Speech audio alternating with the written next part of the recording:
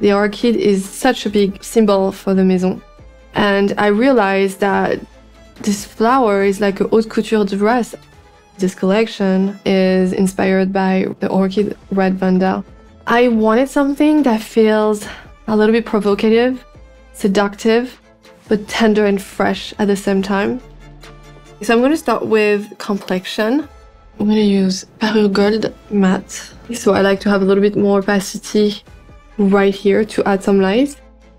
So pink blush is important for this look because it's really gonna enhance the red we're gonna wear on the lips. Now onto the eyeshadow. I'm going to start with the pink as a base on my eyelid. And then the matte burgundy one. I'm gonna apply by the lash line a little bit on the outside corner. So sort of a dégradé that goes like that. Then I'm gonna use metallic red. I always apply it first in the center and then I kind of blend it on each side. And then a bit of the gold and have a nice transition between the very strong gold and the soft burgundy. And one little thing I like to do is to add a little bit of that gold right here. I add on top. Qu'est-ce qui te glow? It's gonna accentuate the curve of the Cupid's bow.